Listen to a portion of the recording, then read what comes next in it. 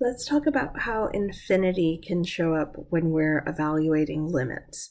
So here we have a graph of the function 1 over x, and we're going to evaluate our left-sided, right-sided, and two-sided limits looking at x equals 0. So evaluating our left-sided limit, so we're looking at what's happening as we're getting closer and closer, and what we're actually approaching here is our vertical asymptote that's occurring at x equals 0. And what we're going to see is that even our function is also approaching 0. We're never going to be crossing 0. So what I want to do is just think about, okay, what if I'm following my function along? And as I'm walking along my function, as x is getting closer and closer to 0 from the left, we're going off in the downward direction. And it's going to keep going. And if we made a table of values, as we made those values closer and closer to 0, they're going to get smaller and smaller. And what will happen is that they'll get infinitely small.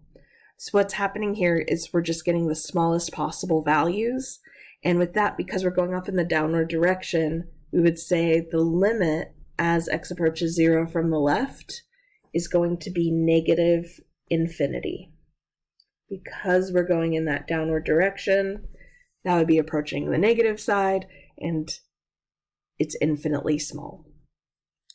Approaching from the right-hand side, we're going to see a similar result where if I'm walking along the function, we're going up and up and up forever.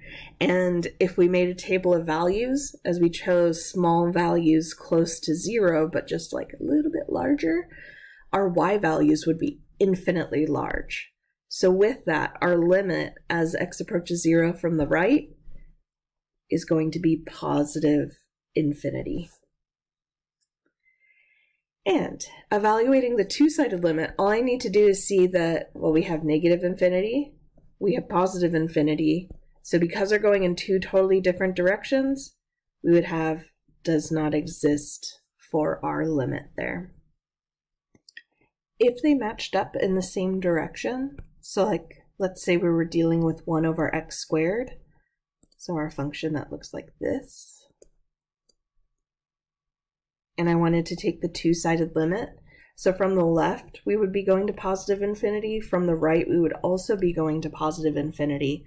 So if I wanted to evaluate the two-sided limit as x approaches 0 of 1 over x squared, because they match up, it would also be positive infinity. So it follows the same rules as in the previous video when we had numerical outputs. If we have infinity as an output, it's the same idea that they have to match up for it to have the two-sided limit. If they don't match up, then that two-sided limit does not exist.